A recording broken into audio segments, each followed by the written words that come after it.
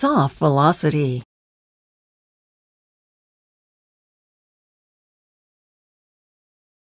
We have our new application and it looks fantastic because Clarion is that way. We can make beautiful applications. But one thing that I'm going to be missing is the ability to click on the headers and sort the browse according to the header, descending, ascending. On H5, I cannot do that. There is no way I can do that. And I would like to have that capability for H5 so my users will be happy. I want to be able to click on the headers. I will use DataTables. It is a plugin for jQuery. Let's download the files. This is very important. You will see why. We will use jQuery 2. Styling. We will use Bootstrap because H5 is based on Bootstrap and, well, I would like to have a consistent user interface. I will not need the styling library because I already have Bootstrap inside my H5 application. Minify and as a single file. And I don't need the zip file. I just want to click on this. And this is the CSS file. I need that file inside my AppRocker folder. Let's make an empty file.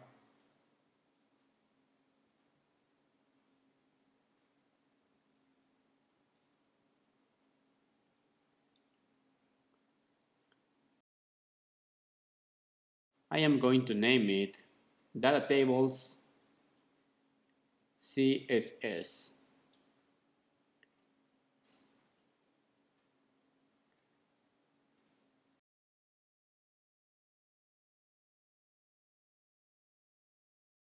Let's open the file with Atom, okay?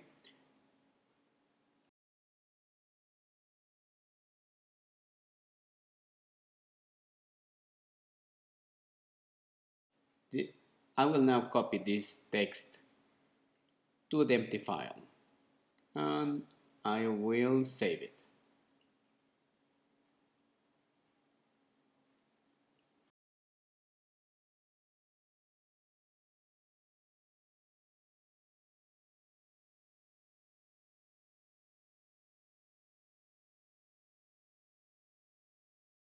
Now we need the script itself.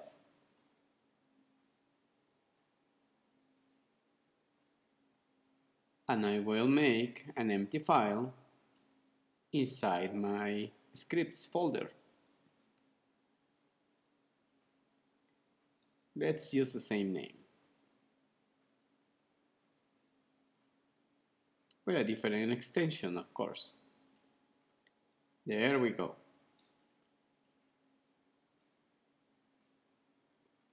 Of course, it is an empty file. I will do the same. I will copy this and paste it into that empty file. Yes, I can use the links and load everything from the internet, but if I am not giving my users access to the internet, it will never work because I won't be able to contact the servers serving those files. I want everything to be local. So I have everything inside the proper folders. It is time to modify the skeleton. I am going to add that below my other scripts.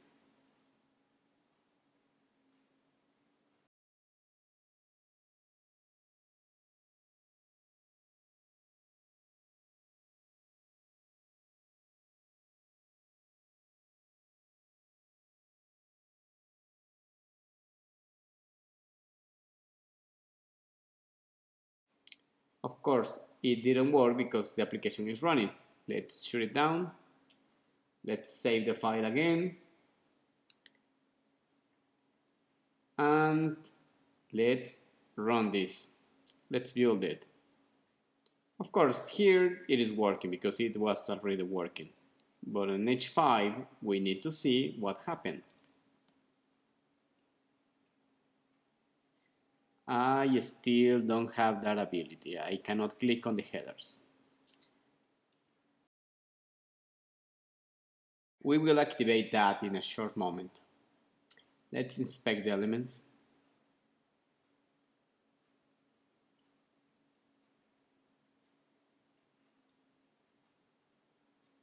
DataTables will use the ID to extend the capabilities of the table. So it is browse1 underscore 1. We will need that information so we can properly initialize DataTables. Let's go back to the documentation.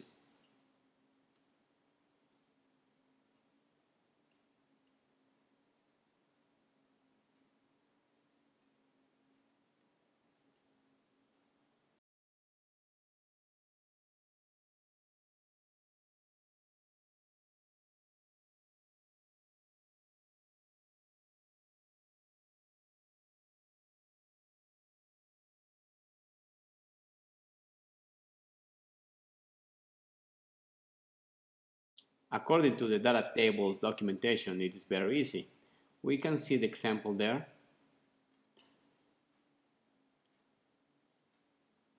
We will need this.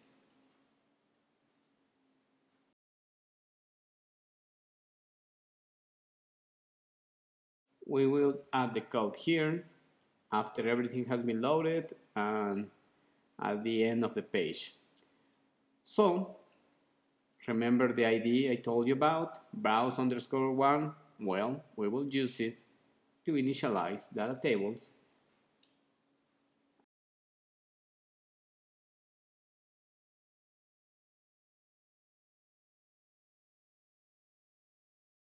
Now I can sort everything clicking on the headers.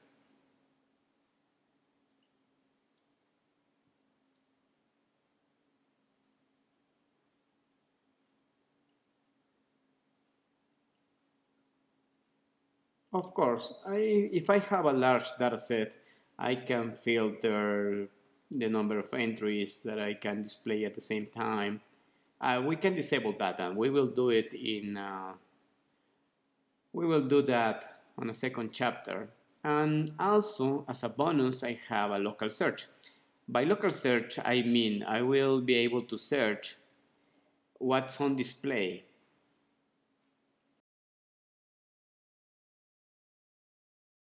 Now let's try this on a responsive design mode.